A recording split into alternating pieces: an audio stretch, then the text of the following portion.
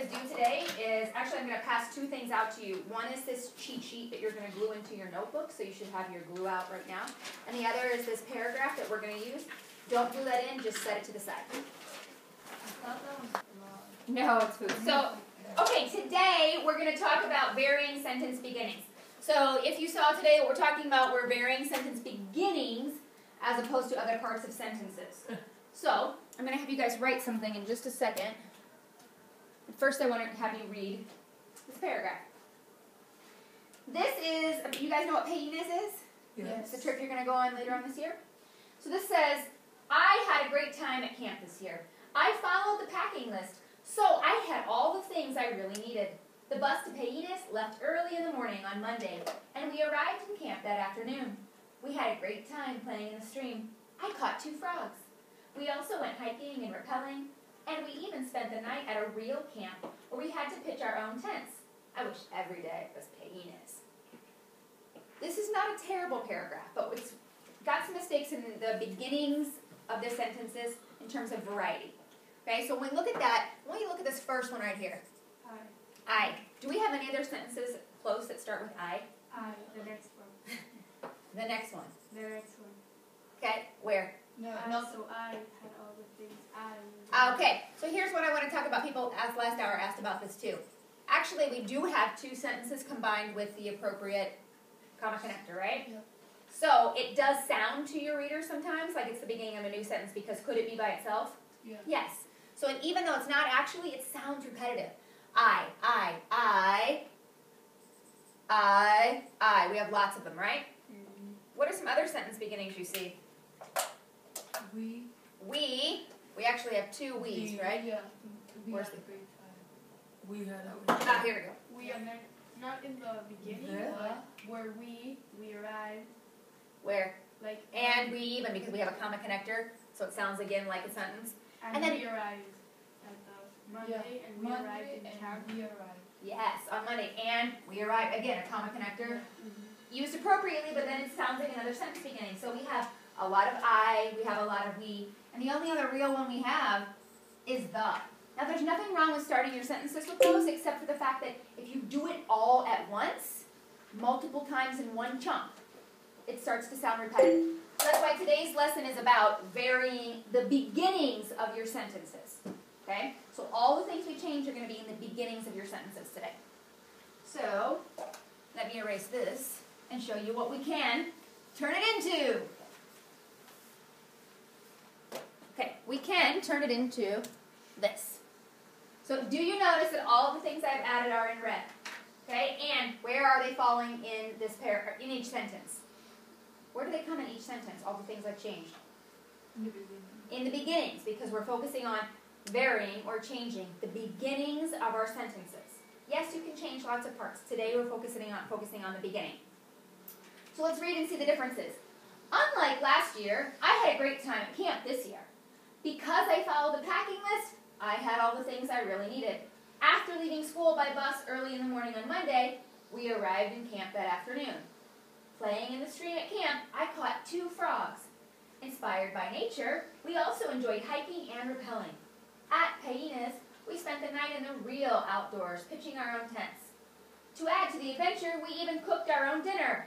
Sadly, now I'm back in school. How I wish every day was Payiness.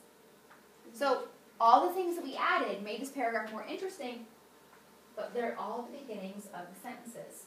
That's what I want you to notice, because that's the technique, or those are the techniques we're going to be focusing on today. Okay? Okay. So I'd like for you to take this paragraph about fall. I'd like for you to read it. It says, my favorite time of the year is fall. There are many outdoor activities to do in the fall. I enjoy hiking in the woods and looking at the changing leaves. I once collected, this is not the one that says, on the new copy it says, I like to collect every color of leaf that I find. The weather finally cools off enough to wear different clothes. I can begin wearing warm, fuzzy sweaters. Fall is the best time of year. Look at your paragraph. Does it have repetitive beginnings of sentences? Yep. Right. Same thing. We have lots of I's, okay? And there's some other things in there too. And like she always says like fall. Say it again. It's like she always says fall, so it's like favorite time of the year is fall. Fall is the best. And there are many outdoor activities to do in the fall. So yeah, there are some other things we could change. We could change it to autumn at some point, right? But today I want to focus on the techniques that we're going to use to change the beginnings of our sentences. So I'd like for you to flip this over where it's blank on the back side. On the back side, I'd like for you to write something. Before we do anything, I'd like for you to write 7 ways to vary beginnings of sentences. Okay? And go ahead and number 1 through 7, leave a little space. So it should stretch all the way down your page. 1, 2, 3, 4, all the way down your page. Leave yourself some space. Because we're going to learn 7 different ways to do that. And those are all the ways you actually just saw in the Payinez paragraph. But now what we're going to do is we're going to take this junky paragraph that doesn't sound very good, and you guys are going to practice those techniques. I'm going to teach you a technique. You're going to put it in here. Okay, so we're going to really change this up. It's going to look a lot different. In fact, you can either add a whole new sentence in, or maybe you can switch around something that's already there. Doesn't matter to me. Okay, so what we're going to be doing now is learning the 7 ways, or the 7 techniques. So while you're on the back side, on number 1, I would like for you to write dash ing. Okay? Dash ing word.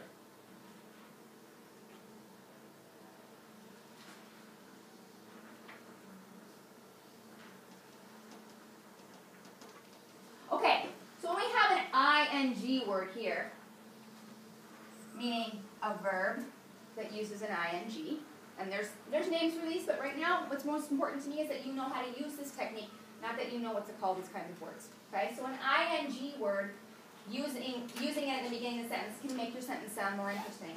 So this example says, breathing the clean air of the Andes is a refreshing experience.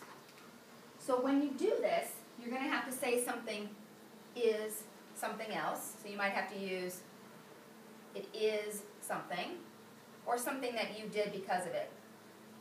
I did something else. So let me give you an example. Jumping out of bed, I fell on the floor. Cleaning my room, I found my shoes. Okay, so you can say something that you did while that was happening, or you can say something that is. Jumping out of bed is the best way to get up. Cleaning my room is a big pain. So say something after it, because if you just say breathing the clean air, you've actually made a fragment. And what we're trying to do here is not make our sentences worse. If we're making fragments, are we making our sentences worse? Yes. Yes. Okay? So fragments is like a piece of something. A fragment is like the piece of the sentence. So we could have something at the beginning, but we want to have a complete sentence total. And usually to do that, you're going to have to say that it is something else, whatever your ing word is, or that you did something because of that. Jumping out of bed, I fell. Jumping out of bed is the best way to get up. So what you're going to do right now is you're going to look at this paragraph about fall. Where could you put this technique? Where could you have an ing word starting a sentence? Remember, it's got to be the first word in the sentence. You can't say, I like jumping on the bed, because what does your sentence really start with? I. So you've got to have something that starts with the ing. Jumping out of bed is, or jumping out of bed, I. You choose what you're going to add into here. Obviously, this paragraph is not jumping out of the bed. So you're going to have to use a sentence already there, or create one that goes in here. When you think you've got a correct one, I'll come around and check. Raise your hand, and I'll come look for you whenever you're ready.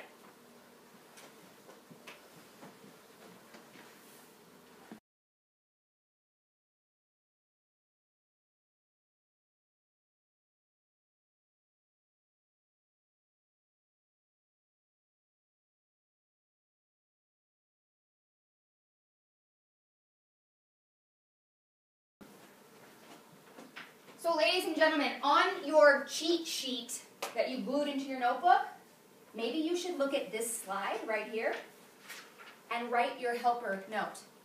Okay? If I were you, right below that cheat sheet on this slide, I would write it maybe a little bit bigger.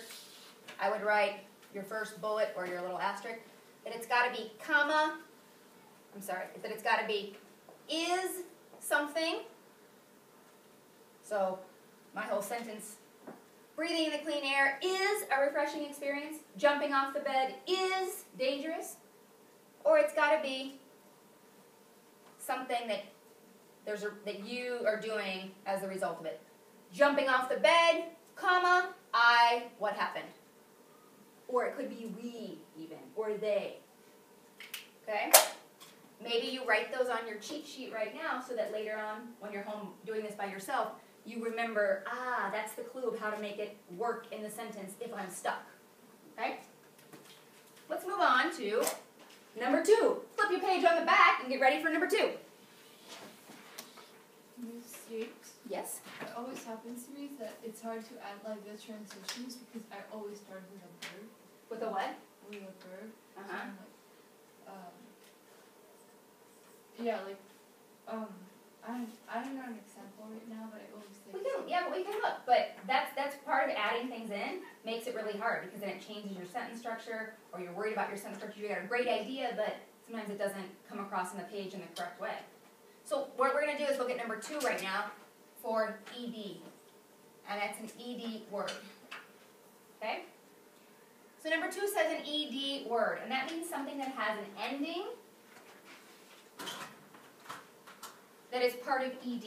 And usually it's a past tense sounding word. It doesn't work with all words. For instance, if you said the word walk and added ed on the end, walked to the store, does that sound like it's going to make a good sentence? No. Sounds awkward, right? So I've given you, give me a second here, open this door.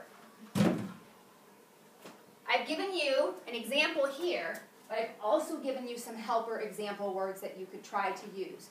And once you try a few of these, sometimes you recognize more. So the first one says, cursed by my forgetfulness, I forgot to pack water shoes for camp. So I want you to notice that this over here is a result of that. Miss, Okay? Yes. you have marker on your Oh, thank you. Which side? This one? Yeah. Is it gone? Yeah. Is Wait, it still I there? can't see it. Yeah, it's still there. Oh, I'll have to get it. This is what I was saying. You guys have to warn me when I have marker on my I face. just noticed. Good work. Thank you, Monty. So I'll get it in a second. So this needs to be a result of that. So looking down here at your examples, disguised, unnerved, surprised, shocked, terrified, confused, excited, all of these examples work for something like this. So you could try to use one of these or try to find another one. If you can't find one and you're freaking out, use one of my examples. I will tell you this, something I want you to write on your cheat sheet. Okay. Some helper words to go with these are by, about, and of. So I want you to even look at my first example. You can't say cursed necessarily by itself, but it does work. Sometimes you can, but it does work better if you have a helper word like by. Cursed by this thing happened. Okay? Disguised by my mask, blah, blah, blah. Surprised about my grade, I cheered. Or you could even say surprised by. Terrified of snakes, I ran. All of these things are a result of what you were using your ed word with. Okay? So sometimes you need a by, sometimes you need about, sometimes you need an of to help those words. If you want to use something that's not on one of my examples, go for it. If you're like, I don't know if I can do that, try one of my examples. Right now, find a place to put it in your paragraph. This one right here that you're creating. That's not very good so far, that we're making it amazing. When you think you found a place, raise your hand, I'll come and check. Begin.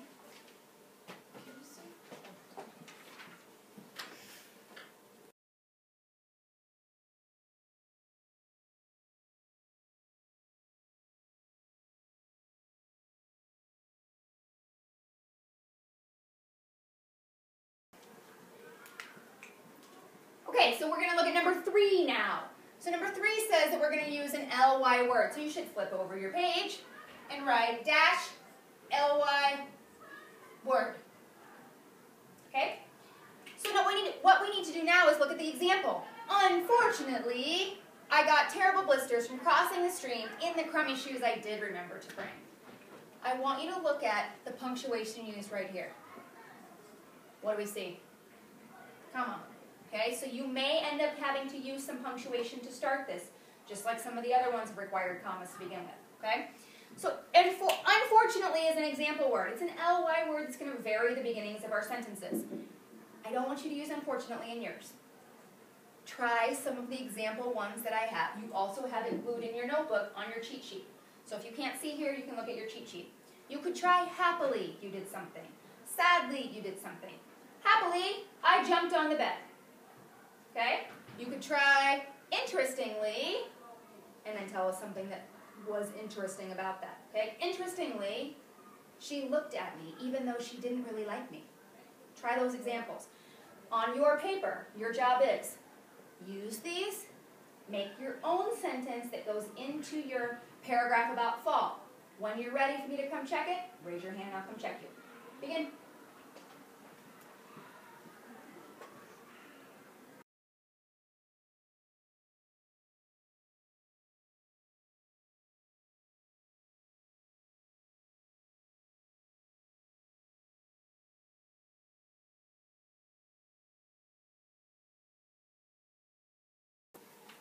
Okay, we are on number 4 now.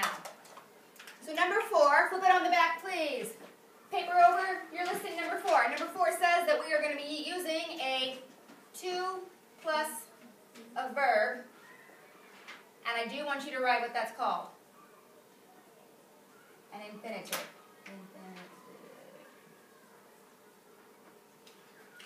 Now, in Spanish, this is all one word, right? Hablar. Yeah. Comer. Beber. Okay? You have actually 2 words hidden inside one, right? So if you look at it, and you say in Spanish, hablar, it actually means to speak or to talk, right? Yeah. So in English, an infinitive is actually 2 words put together. It's the to do something.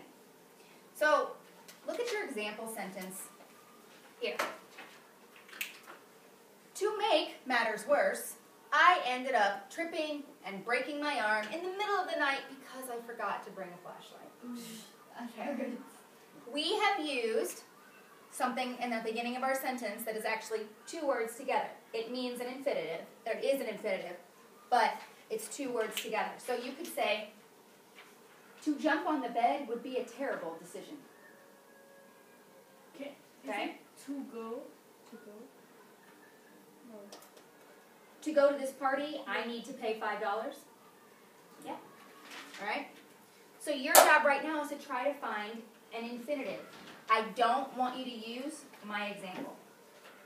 It's an okay one to use, but I'm afraid if you use this one, it's the only one you'll be able to think of, okay, in the future. So I want you to try to use something that's not my example. Begin.